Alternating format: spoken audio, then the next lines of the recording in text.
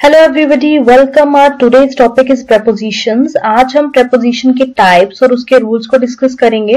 Rules in the sense कि हम देखेंगे कि कैसे जब एक preposition एक वर्ड के साथ अटैच होती है तो उसका पूरा का पूरा मीनिंग चेंज कर देती है। ठीक है, तो चलिए सबसे पहले देखते हैं prepositions होती क्या है। A preposition is a word which is used to describe the relationship between other words in a sentence।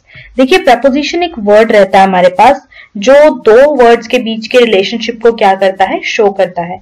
Prepositions are used before a noun or a pronoun to show its relationship with another word in the sentence। देखिए preposition आपकी किसी भी noun के साथ या pronoun के साथ attach होती है और जो another word होता है उसके साथ उसका पूरा का पूरा रिलेशनशिप जो है वो शो करती है। ठीक है, the noun or pronoun which follows a preposition is called its object। देखिए जो आपके पास नाउन या प्रनाउन जिसके लिए आपकी ये preposition आ रही है वो आपका क्या कहलाता है, ऑब्जेक्ट कहलाता है। ठीक है, चलिए नेक्स्ट देखते हैं आगे। नेक्स्ट हमारे पास यहाँ पे एग्जाम्पल आप देख सकते हैं। फर्स्ट एग्जाम्पल है there is some water in the bottle. ठीक है, there is some water in the bottle. The word in, यहाँ पे आप देख सकते हैं इन यूज किया गया है। इन आपके पास एक preposition है। ठीक है, वो आपका रिलेशनशिप शो कर रही है दो चीजों के बीच में, पानी के बीच में और पानी की बॉटल के बीच में। ठीक है, क्योंकि पानी कहाँ पे है, बॉटल के अंदर, तो इन जो है इन दोनों के बीच में क्या कर रहा है, एक रिलेशनशिप शो कर रहा है। चलिए नेक्स्ट देखते हैं। He is fond of his daughter. ठीक है, he is fond of his daughter. अब आप देखिए यहाँ पे हमारे पास ऑफ यूज किया गया है। ठीक है, ऑफ जो है ये एक preposition है हमारे पास। The word of shows the relationship between the adjective fond and the noun daughter। अब आप देखिए यहाँ पे जो ऑफ वर्ड आ चुका है ये रिलेशनशिप शो कर रहा है किसके बीच में, फॉन्ड जो एडजेक्टिव है हमारे पास और हमारे यहाँ पे नाउन के साथ। ठीक है, इन दोनों का रिलेशनशिप शो कर रहा है आपका कौन, ऑफ शो कर रहा है।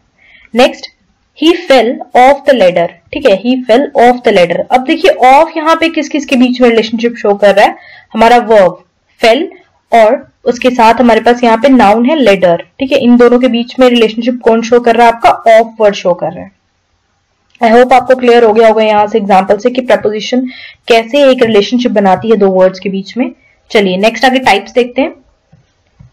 Types of prepositions। preposition are classified in the following categories. First हमारे पास यहाँ पे आ रही है सिंपल prepositions। ठीक है, the most common and most used preposition comes under this category। जो सबसे ज्यादा हमारी preposition यूज होती है या बड़ी ज्यादा कॉमन है वो आपकी सिंपल prepositions में आती है। ठीक है, सम एग्जांपल्स हमारे पास यहाँ पे है, एट आ गया, इन, for, to, with, on, of, out, extra. ये कुछ हमारे पास क्या है, prepositions है जो आपकी फॉल करती है सिंपल preposition में। जैसे आप एग्जाम्पल भी देख सकते हैं, he is in the office, यहाँ पे इन का यूज किया गया है। She sat on the bench, यहाँ पे ऑन का यूज किया है, या जनरली भी आप लोग ये यूज करते हैं। ठीक है, she is angry with him, with का यूज किया गया है। ठीक है, तो ये कुछ सिंपल हमारे पास टाइप्स आ रही हैं जो आपकी जनरली कहाँ पे फॉल करती है, सिंपल prepositions में ही फॉल करती है। चलिए नेक्स्ट देखते हैं आगे। ओके, नेक्स्ट हमारे पास यहाँ पे है फेज prepositions। ठीक है, sorry, phrase prepositions। phrase prepositions are the groups of words that serves as